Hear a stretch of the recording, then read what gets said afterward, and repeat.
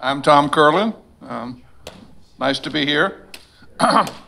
When John invited me to do this, I told him that I hadn't done any work on molten salt technology for over 50 years. He said, that's okay. So if any of you are here just to hear about the latest technical advances, now would be a good time for a nap. I had the good fortune to go to work at Oak Ridge in 1961, and that was an interesting time in the history of reactor development. The Atomic Energy Commission back then was throwing money at all kinds of reactors, some of which made sense and some of which didn't. But Oak Ridge's share in that was Alvin Weinberg's inspiration to work on fluid fuel reactors. The aqueous homogeneous reactor didn't work out too well, but work was going full steam on the molten salt reactor when I arrived. There was work on the MSRE, of course, which was being built then. And there was some work on conceptual design of advanced reactors, which was where I got stuck. Worked in a small group headed by Lloyd Alexander. Lloyd was a pretty smart guy, and he realized that fluid fuel reactors achieved an equilibrium state after running for a while.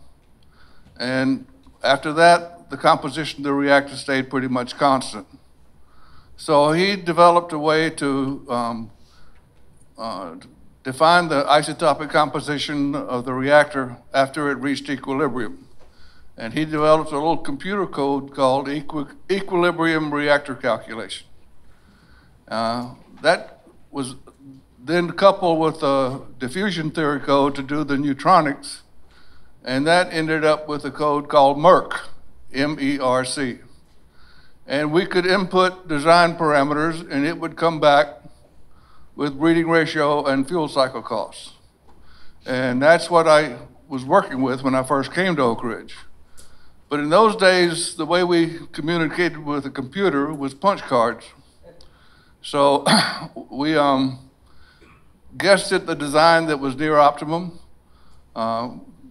generated the data, punched out the cards, submitted the card deck to the computer system, and waited until the next day to see what happened.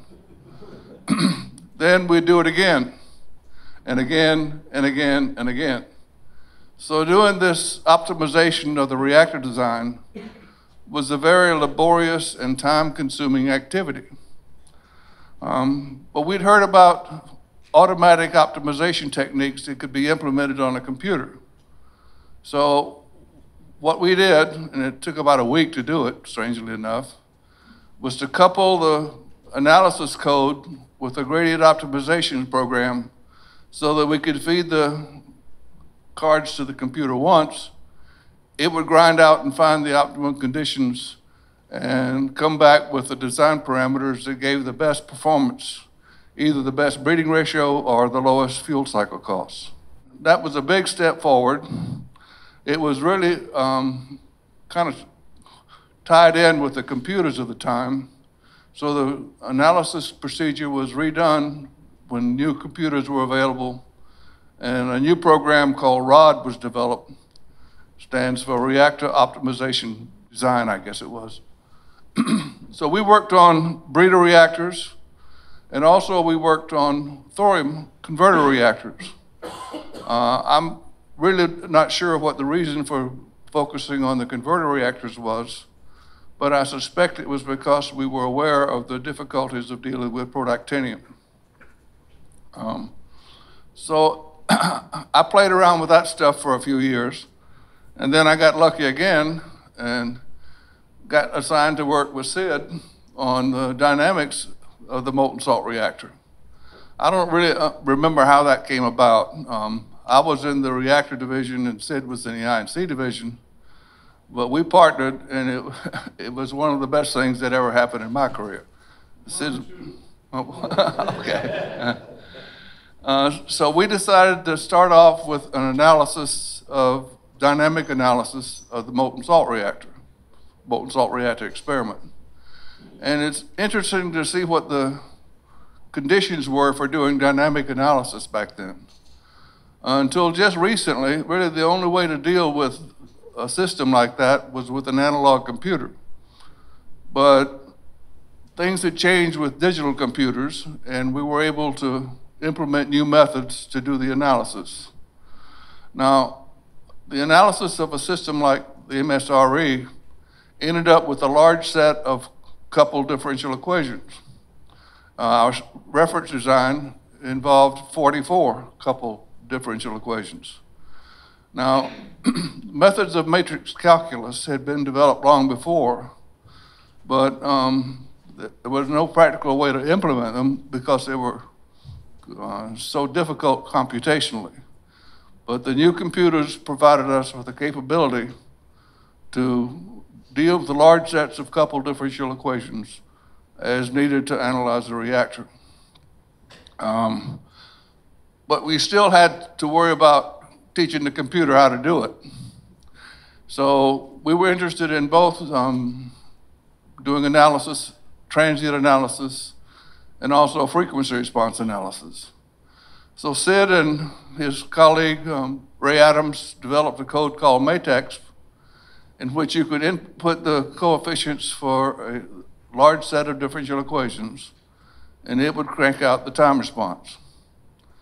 The frequency response is an alternate way to look at the dynamics of a system, and we wanted to tackle that too. So a friend named Jim Lucius and I developed a code to take that same set of input data and crank out the frequency response for a system. So we did the analysis, and everything looked good as far as the behavior of the MSRE dip looked when we did the analysis. The next thing was to think about how we were going to verify that analysis. So the MSRE was approaching operation, and so we got busy on planning some experiments that would help us to confirm the dynamic models. Did both transient responses and frequency responses.